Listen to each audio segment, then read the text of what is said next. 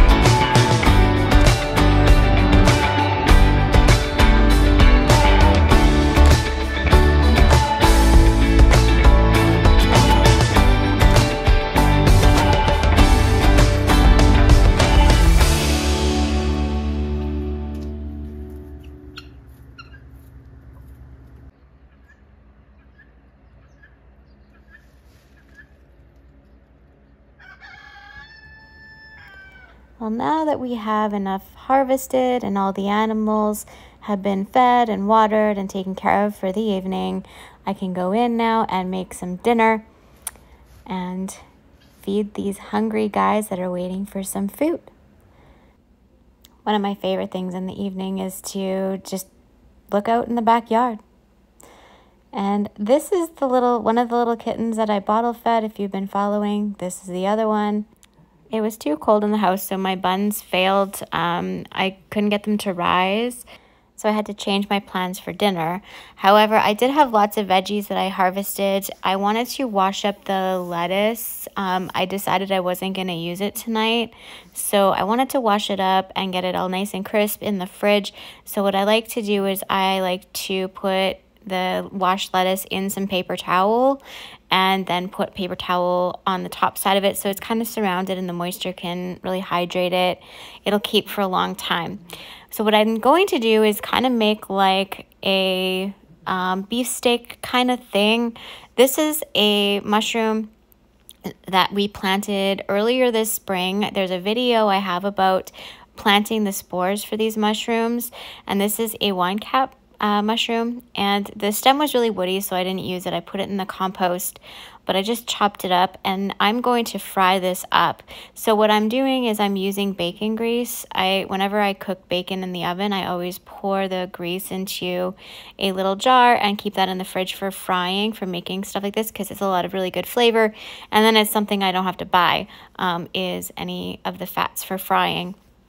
And also, mushrooms taste really good fried in bacon grease. So anyway, I chopped up the onion that we grabbed from the farm office, and I actually am using a new tool that I got in my P.O. box. This is a corn, I don't know, it's for cutting corn off the cob. I don't know the technical name for it. It worked well. I was fine with it. So what I'm doing is this is beef that I cooked up. I'm trying to clean out my freezer, and so I'm using beef that I cooked yesterday. Now yesterday, this is what I did. I took the beef that was in my freezer. These are short ribs, and I absolutely despise short ribs. I hate cooking them. Not a fan of doing it. So I browned them up, gave them a good sear. And then what I did is I added some seasoning to them, and I slow roasted them in my big roaster. I need to get them out of my freezer because we are doing some hunting this year. We're going for an elk this year. So, and we have also a beef coming. So I would like to make space in my freezer and get these old things out. Now, this took like 9 hours to slow roast for me to get to the point where they were shreddable and decent. So basically what I did is I browned them, and then I put them in a big roaster pan, like my electric roaster, and I put onion slices on every single one, and I seasoned them with a little bit of paprika, some salt and pepper, and I think I put some cumin on it as well, and I just let that go. I deglazed the pan that I was browning them in with some beef stock that I canned from Beef Bones last season. These are all homegrown animals. Actually, my father-in-law grew this beef. It's grass-fed beef, and these are some of the onions that I harvested. I just sprinkled that on top. The pan had unstuck, so I added some coconut aminos into the broth, and then I added some Worcestershire sauce as well. I really made sure it had a good stir so nothing was sticking, and then I just simply poured that over top of the short ribs and onions, and I just let it go slow and low. I think for about 8 hours is what it totally was, on like 300 or 325, and then once it got to that point where it was nice and tender, I just turned it off. So okay, now let's go back to the future where we are today, right now, making dinner. So let's tackle some of these peppers. Now, these are some bell peppers that I harvested in the greenhouse with you just a few minutes ago, and I'm just slicing them up. I'm going for like a Philly cheesesteak, really so easy, quick and easy. I'm chopping these up for the corn. I actually accidentally put them in the wrong bowl. But anyway, side note, just to note for that, I did pick them out and put them with the corn. This is some garlic that I harvested. I had cured this garlic with you in a few vlogs ago, and I'm just trying to use it up. But I added the garlic to the mushrooms and just gave that a good stir. I wanted to really make sure it had a nice flavor. I added the peppers and the onions to the mushrooms and got that sauteing while I had some oil heating up in another pan where I'm going to be cooking the corn. And so the corn, I added some hot peppers, and that's about it. I did season it a little bit with some pepper, and I don't think I added anything else. I just had peppers and well, salt, but not on the corn while it was cooking. When I served it, I put salt on. But basically it was just, this is a really simple meal. My butter was really, really hard. So I just took some buns and I put some butter on them. And then I took some granulated garlic and some parsley, dry parsley. And I sprinkled that on top and I put it in the air fryer to heat up. Then I was just checking. I'm just checking to see, make sure everything is doing really well. The corn started to do little pop sounds, which is what I wanted. So then I added a couple of handfuls of that beef, the beef that I had shredded up from the stuff that I cooked the previous day of the short ribs. I just shredded that all up and I put a couple good heaping handfuls in there. I pulled the buns out of the air fryer and smeared all that melted butter around, and they toasted up beautifully. And I did it again because I wanted to make sure they were nicely toasted. I did season with some garlic, some granulated garlic and some granulated onion, some smoked paprika, and I think I put some pepper in here as well. I didn't put any salt, I don't think. Maybe I did, I'm not sure. And just let that heat through. Made sure the meat was already cooked. I just wanted it to heat through and made sure the corn wasn't burning. And then the good part, I just topped it with some cheese and some, this is mozzarella, shredded mozzarella cheese, and I put the lid on and I let it do its thing. Oh, it smelled so good, you guys. It was amazing. Topped it with some chives, some dried chives, and then I took the garlic bread, open face sandwich kind of style, and I just added the mushroom and beef to the garlic toast. Now those mushrooms, they will take on a texture of meat if you crisp them up, so they have a really good texture depending on how you cook them. So you would basically, as long as they absorb the flavors, you would be able to stretch any kind of meat a long way, especially beef. Those mushrooms are amazing in this dish. Chaz gave it a 20 Chaz stars out of 10, so it's really good. There was no leftovers for lunches, which is okay, I guess. They loved it all. So this is what it looked like. It was so good, you guys. My bun fail was awful, so I did make some cinnamon buns, and I individually wrapped them for lunches, and they worked out great. And then I just freeze packaged the leftover beef from those ribs so that I can have quick and easy meals so I can make it again. And that's what I did. It was just done and easy. Anyway, I hope that this was inspiring in some way. I hope you enjoyed spending some time on my homestead. I hope this inspires you to grow your own food. And if nothing else, please like and subscribe if you were entertained. Thanks for watching. Bye for now. Much love.